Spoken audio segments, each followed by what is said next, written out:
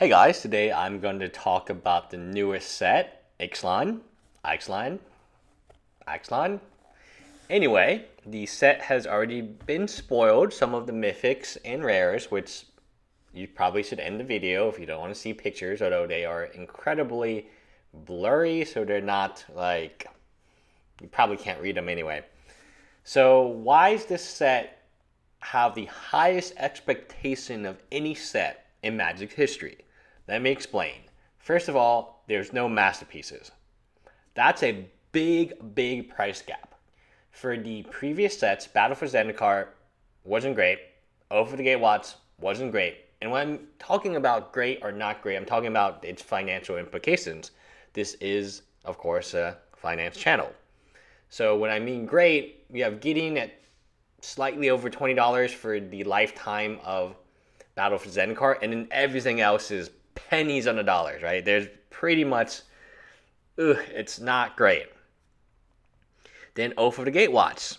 I mean, a lot of the value was in the mythics, and then you also had a lot of bannings, right? Emrakul, you didn't have the masterpieces then, and that explains why Liliana, the Last Hope, is the most expensive card in Standard as of the time of this video. But masterpieces, they gobbled up a lot of the value, and therefore the sets didn't look on paper that bad. It's still a lottery system. It's still kind of a random, hey, I got lucky or I didn't get lucky. It's quite possible for you to win FNM, open 15 packs, and get less than $2 of cards in any of these sets. So in addition to the bannings and where Standard is today, Standard is not in a great place today. I blame it on the bannings. They banned multiple decks, 5 cards in total, and that was after announcements saying that they're not going to ban, they're going to ban, and they had an emergency ban, no matter what you call it. I think the Guardian was an emergency ban because it was not on the day that they banned and restricted announcements were supposed to be. It was a random day after, a Wednesday after the Monday. So why does this set carry so much weight? It's due to where Standard is right now. No FNM promos anymore. People are upset. They are going more casual. And you can tell, I mean, Pirates and Dinosaurs are incredibly casual, right? I mean, there's a reason Transformers have dinosaurs in them now. And there's a reason that Pirates of the Caribbean, have done very well. The movie franchise, not recently, but in the past. Pirates and Dinosaurs. Is there anything more casual than those two? I don't know. But I've always wondered, as a side note, why Magic didn't spend more time creating its own lore, right? So it's copying lore from other people. Goblins, merfolks, these have existed forever. I've always wondered what happens to the mirrors, right? I love the mirrors. They're very Magic-centric. They don't exist outside Magic. And it's kind of cool to just like these little robots, and but they don't focus on that. It's back to Pirates and Dinosaurs. So it's, casual players, right? Let's get casual players to buy this set. Anyway, the reason this set has to be amazing, where Standard is today, a terrible place.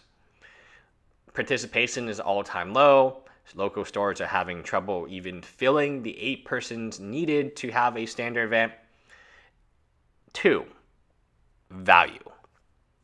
It's not a question of does value drive pack openings, because you can buy singles, right? You can buy singles. And I have never been a fan of buying singles as much as I am today. Buying boxes mean you just get hosed. Buying fat packs means you get hosed. Winning FNM to get, if your FNM only gives you prize packs, you're going to get hosed. There's a lack of value in these packs, even when you put in the masterpieces. But when you take out the masterpieces and you go over the various sets, it's really ugly. And no matter how much someone wants to say, oh, packs, these are great, we're going to buy so many of these, oh, we're going to all make money opening booster packs. If it was that easy, if it really was that easy, right? There are some things that on the backside you don't see. if you buy for 30% less than a distributor sells for, of course you will make money. That's obvious. But most of us do not have that ability to buy a distribution or 30%. So if someone buys it at retail or close to retail, let's say $100 a box, the chance for them to open $100 worth of product is so slim. So slim. But now if you buy an $80 box, I mean, maybe you break even, maybe you don't. If you were to buy at $7 a box, then there's value in opening the box. But that $7 box value isn't approachable by most people.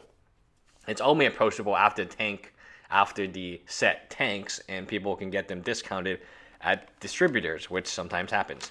Now, back to the value issue. There is a value issue. I looked over these cards. You can go on Mythic .com and you can figure out what they do, and it's not impressive in my opinion. So I'm like, is there another gimmick? And there has to be another gimmick. These cards are not strong enough on their own, and the most important cards in this is not the new pirates and stuff, it's the land cards. That's why when you ask Khanja Tarkir, what made Khanja Tarkir? The fetch lands. Now removed, what other value is in that set? RTR. What other value minus the shock lands are in that set? Not much. Not much at all. And the fact that we have the buddy lands or the check lands, that's not a great sign. That is not a great sign. I mean, even if they had new lands, we could kind of be like, all right, maybe it works, maybe it doesn't. But we know these are not valuable lands. We know these are not highly valued. These lands have been reprinted to oblivion and then some. So we don't have value in the lands, which is typically what you look at in terms of a set value. What sets in the past? RTR minus shock lands, pretty much worthless. Gatecraft, even more so. Dragon Maze, like if you pull a shock land, great for you, but you're probably not going to pull one. And then you go to Khanja Tarkir. Outside the fetch lands, there's very little value in that set. And there was tremendous value when it was in standard. You had $1,000 decks. We don't have that in standard currently, which is good and bad. The bad part is every card's going to tank even more than before because you don't have the pillars, which are the fetch lands. The Khanja Tarkir is a obvious exception because of the fetch lands. This is not going to be one of them. So A, no fetch lands, no masterpieces. And the cards themselves don't look very strong. There has to be a gimmick. There just has to be. Like, I'm not sure what it is, but I'm almost certain that this can't be it. I mean, this cannot be it. The power level is very weak. I know a lot of you said, oh, Cat is the most powerful set ever. It's going to take Modern by storm. Yeah, if I had a channel and I was selling you boxes, that's what I would say to you. Right? But I have no interest in selling you booster boxes that are not going to hit expected value. I don't own a store. I'm just, a random MTG financer. And it's interesting to me how people are pushing boxes. When, hey, you should buy a case of boxes and use it for an investment.